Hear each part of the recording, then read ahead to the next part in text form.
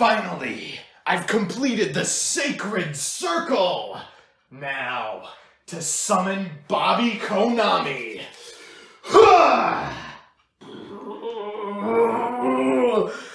Hey, I'm Bobby Konami. What do you want? My Dark Lord Bobulus, I have a humble request. Can you make the sacred beast monsters easy to summon? Yeah, we can do that. What else do you want? Oh. Yeah, no, that's all I had. I didn't really think that far ahead. Hey everybody, Joseph Rothschild here, aka MBT, back again with another episode of 10-Minute Testing. With the hype surrounding the Shaddoll structure deck reaching a fever pitch, it can be hard to remember the original poll wasn't particularly decisive. In second place was the Sacred Beasts, those miserable GX retrains of God cards, and Konami thought the vote was so funny they decided to give these catastrophic copies their own new support. Now that we've seen it, it's time to brew with these big bungai. Presenting Sacred Beast. So here's the list, and yeah, this is definitely still in the, early stages of development.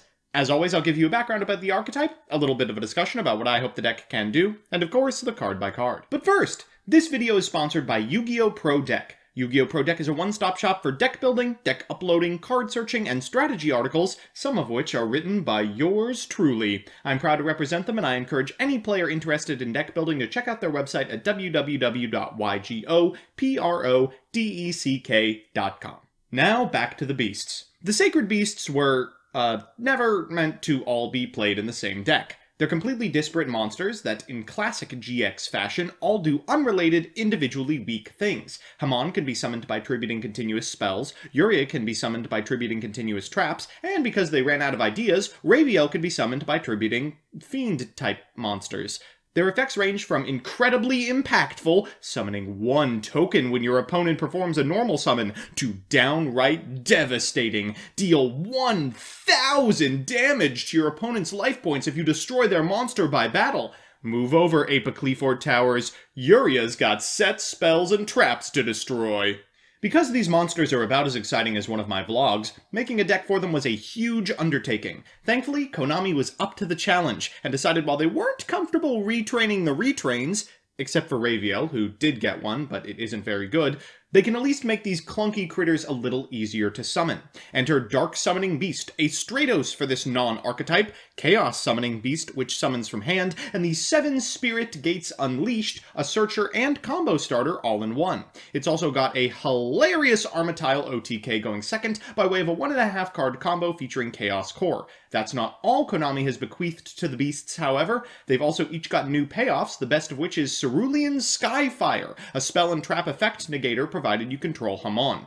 Finally, we're on their conditional tribal skill drain, Sacred Beast Awakening, to round out the archetype. So with that, let's get into the card by card. Firstly, our beasts. 2 Hamon, 2 Raviel, and a Yuria. Yuria's bad outside of dedicated builds, but I want to screw around with Armitile setups. After that are our summoning beasts, 3 Dark, 3 Core, 3 Beckoning, and 3 Chaos. Next is a smattering of staples: Allure, Desires, Upstart, Foolish, Called, followed by 3 Skyfire, 3 7 Spirit Gates, the searchable Fallen Paradise, and the vertable Dimension Fusion Destruction. For traps, we're on Skill Drain and 3 Awakening. In the extra, we're on a bunch of monsters we will never summon: Armitile, Liba, Max, Astrum, Boral Sword, Appaloosa, Nightmare's Unicorn, Phoenix, and Cerberus, Barricadeborg, Masquerena, and the 4 important ones, Verte, Linkuri, and 2 Almirage. So with that, let's jump into the games. Our first match is up against, you know what, you don't need to see this one. Sorry about that. Our first match is up against Flame Noble Knights. Now these cards are good, but I haven't seen anyone do anything good with them yet. Our opponent's going to lead with a copy of Reinforcement of the Army, and then normal summon a copy of Noble Knight Brothers, special summoning an Ogier from hand, and a Roland as well. They'll then link summon a copy of Isolde, and use Isolde's effect, both 1 and 2, to special summon a Warrior from deck, before synchro summoning a Vanguard Roland. They'll get Ogier attached alongside Olivier, set 1 card, and then pass it back to us. I think we win from this position? For turn, we draw a copy of Dark. We're going to lead with a copy of 7 Spirit Gates. It gets Ash Blossomed, and I think we have it. We're going to normal summon a copy of Dark Beckoning Beast, and then use Dark Beckoning Beast's additional normal in order to get Chaos on the field, then link summon an Almirage, targeting the Chaos and using its effect to send all the Sacred Beasts to the graveyard. We'll use 7 Gates for another material on board, so we can go to Verte Anaconda and fusion summon Armitile using our graved monsters. That's lethal. So that's what the deck does on the draw. Now how does it perform on the play? We'll find out against our second opponent, playing True Draco. We're going to lead with a copy of 7 Spirit Gates and normal summon a copy of Dark Beckoning Beast in order to get a copy of Dark Two-Hand. We'll normal summon a Chaos before link summoning a copy of Almirage, triggering the effect of 7 in order to get the Dark out of our hand and the Hamon to our side of the field. We'll activate Dark's Graveyard effect for a Raviel, then we'll tribute Chaos for it. We'll go ahead and add a Fallen Paradise to hand. We are looking for the continuous trap, but we'll settle for the continuous spell. Our opponent's going to lead with the Pot of Duality. Off the top, they find a Terraforming, which is great news for us, because after they Terraforming and activate Draconic Diagram, we can negate it and...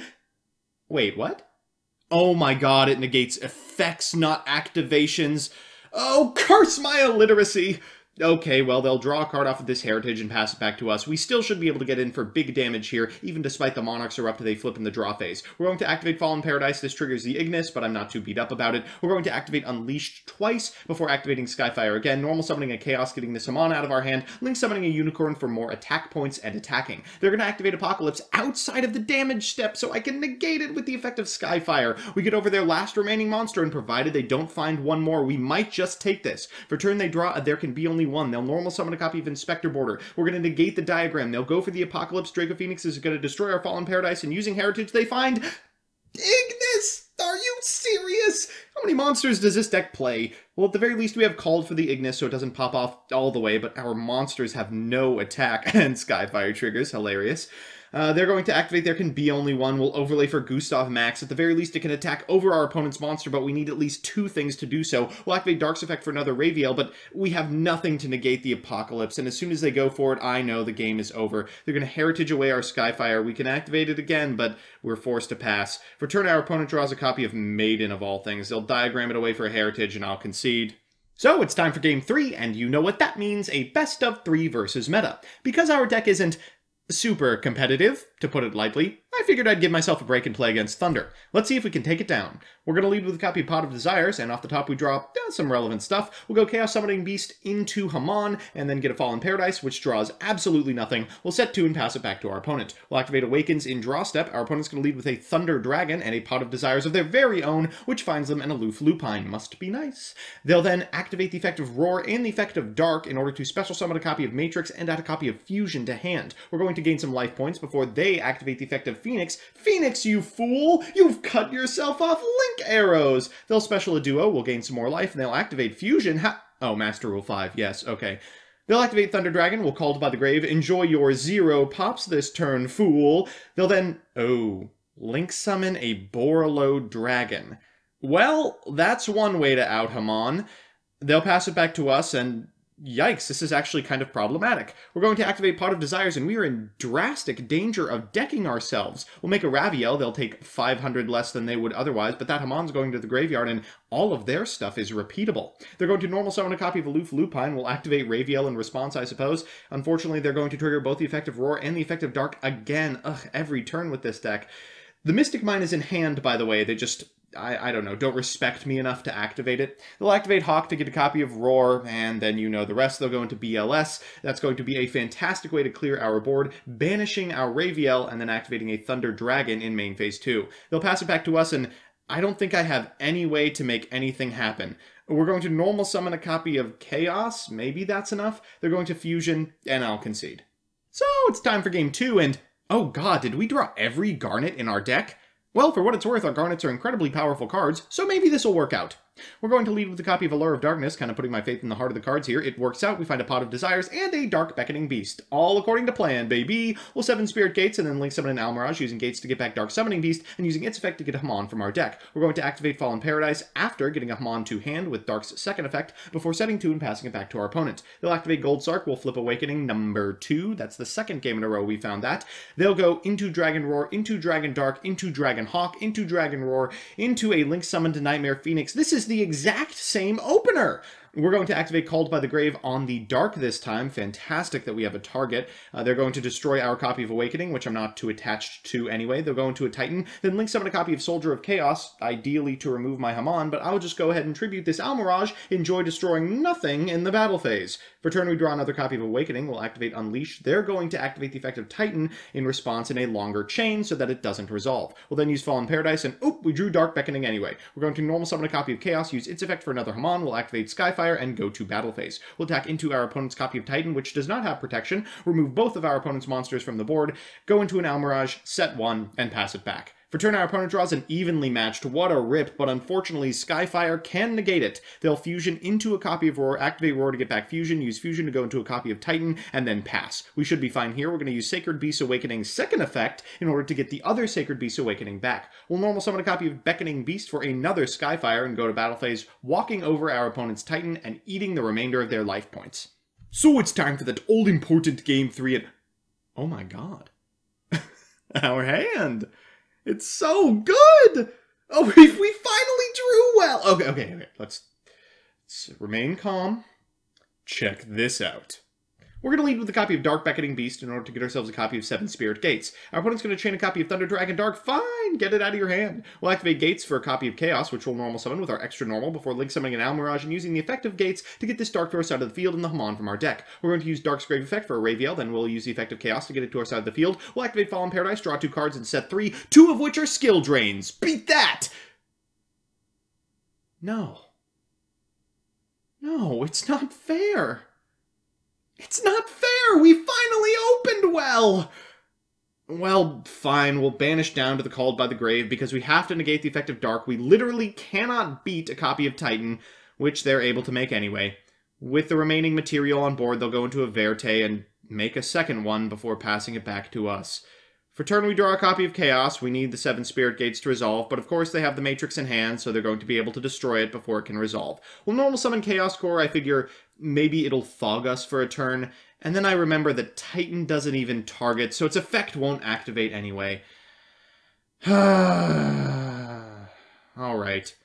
Well, I know when I'm beaten. So, we're back with the deck, and, well, we always knew it was going to be bad, but at least it was also fun. Let's do the pros and cons. First, the pros. 1. It's consistent. I know, I was surprised too, but the deck's extremely capable of making between 1 and 2 Sacred Beasts no matter what you open. 2. The deck does something that no other deck is really capable of right now, barfing out extremely big bunguses. I'm talking absolute chonkers. 3. I was afraid when this archetype was spoiled that there wouldn't be enough cards to facilitate a complete deck, but there's definitely enough playables to manage something halfway competent. And the cons. 1. The Armatile stuff is terrible. Any deck that can manage 2 4-star monsters can make a 10,000 attack game ender, and you're putting all of your eggs in the Armatile basket if you even so much as vaguely gesture in the direction of our purple pugilist. 2. The setups are only really powerful if they're backed by Skyfire. Otherwise, you're just spending your first turn making very large monsters. While their tribal skill drain isn't bad, it's extremely hard to make live. And 3, it doesn't really have any natural immunity to the wealth of extremely powerful single cards that currently plague the format. In the face of evenly matched, super polymerization, and Mystic Mine, these dinguses certainly feel dated. All in all, it's not going to be as impactful as the Shadal structure was, but who cares? I'm definitely building something with the Sacred Beasts on release, no matter how unplayable they are. So that's that. Thanks to my patrons, Protagify, Tyler Slacks, Mika Reichman, Crispy, Sir Tachyon, Dan the Man Hoban, Bleb, Blake Root, Standards Objective, Jeff Leonard, Emperor Stove, TJ Steakhouse, Pro Yugi Dad, Picnic Blastit, Burrito Man 93, Fighting Fang Wong, Donnie Fillerup, Meatmoto 27, Adam Sundquist, Isaac Jackson, Second, Lucas Geardas, Adam Trevino, Adrian Bra, and others. If you like my videos, please consider subscribing, and if you want to be part of the process, consider following me on Twitch as well. See you next time!